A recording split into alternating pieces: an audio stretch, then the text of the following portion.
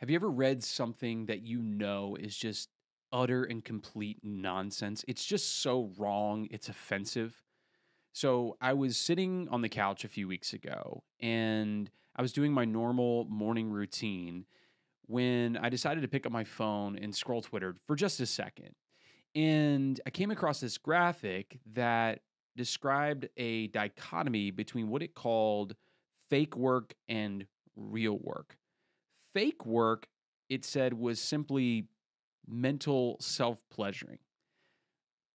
I was kind of shocked by the language. And honestly, I kind of respond to it and said, look, this is clearly written by somebody who has no real life experience and definitely not somebody who runs a successful business. And it was hating on podcasts. Who the heck hates on podcasts? So I've set my phone down, kind of in frustration, on the table beside me, and I got back to my morning routine. I picked up one of the many books that I'm trying to work through right now, and I immediately got frustrated because somebody had moved my special highlighter. Now, you have to understand this highlighter is very unique, it is irreplaceable. I spent a couple dollars on this because it is the perfect highlighter for the paper and for the books that I read. There was no way I was going to be able to continue reading this book without that pen. So I put the book back down. And as I sat there for a second, the graphic kept bothering me. So I pulled it back up to take a closer look.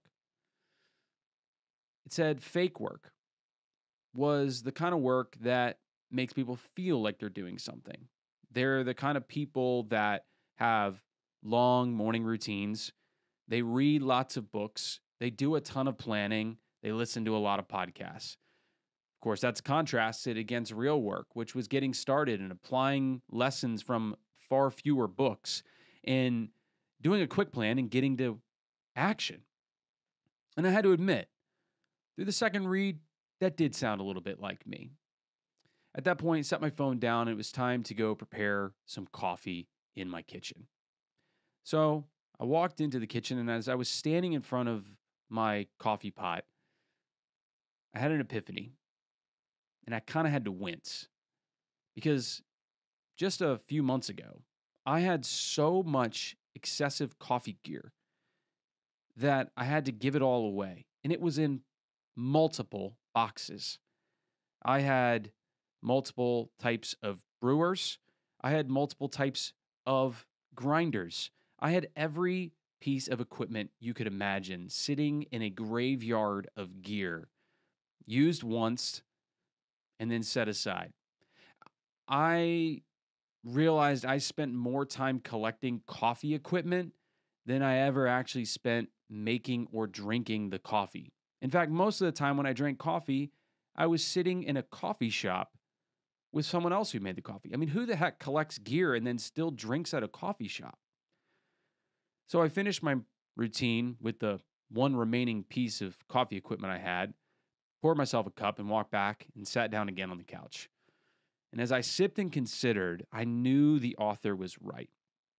I needed to quit pretending that listening to all my podcasts or trying out new apps was productive. Leading, communicating, writing, creating is actually productive.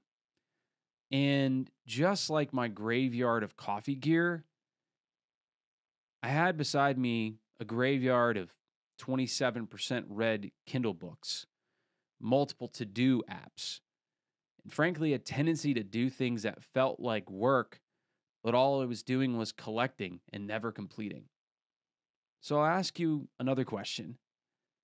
Have you ever read something so completely right, but it takes you a while to finally realize it? Clearly, I've been there many, many times. And if you're willing, I think, to embrace discomfort, to feel the tension, it's there that you'll finally break through and see what life is teaching you. As for what life is teaching me, it's time to get some real work done.